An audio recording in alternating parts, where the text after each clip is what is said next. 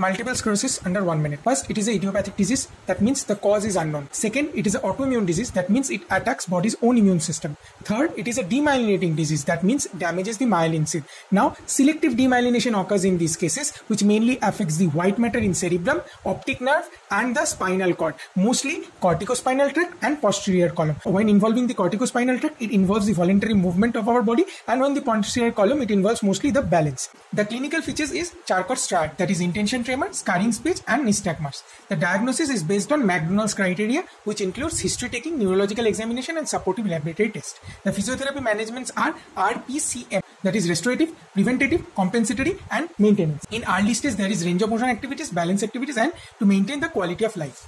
In middle stage, that is range of motion activities, assistive devices to be provided, and psychological support is given.